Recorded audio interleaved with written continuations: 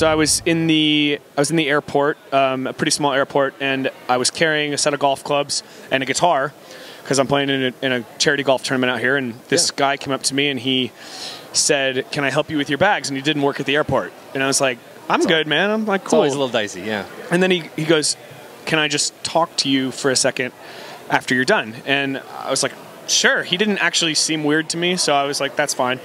And I went over to him, and the second I went over to him, he burst into tears. And it was 8:30 in the morning in the airport, and I was like, I didn't know what was going on. And he was like, "I just wanted to tell you that I just lost my son last week, 6 days ago."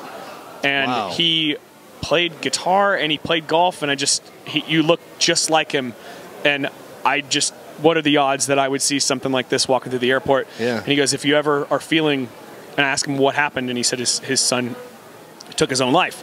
And he said, "If you're ever feeling that way, please just call your parents and tell them." And I felt like what he was, and so I hugged him, and he held me real tight, and I felt like what he was doing is he was feeling like he was hugging his son for the last time, and I felt that he wanted me to tell people about it. So I got on Twitter and I said that if anyone's ever feeling that, I put the suicide prevention hotline out there, and just that I felt like he wanted people to know. Well, I mean, that's a great story, and good on you for having the awareness to take that moment.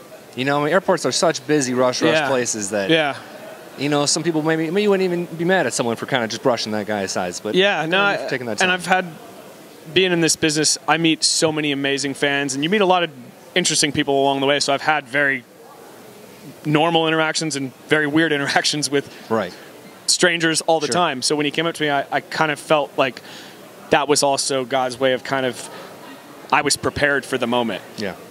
Better so than probably a lot of people would. So what's next for you musically?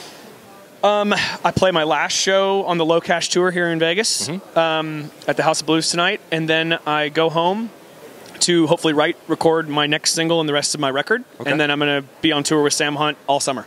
Oh, that's not a bad gig. Yeah, it's going to be all right. That's a good fit for you, too. Yeah, thank you. Yeah. That'll be a great, one of the best tours, I think, of the year. I'm excited about it, man. Ryan Follese, look for him on tour with Sam Hunt and Maren Morris, who isn't bad either. Yep. All summer long, 2017 ACM Awards. Thank you. Thank you.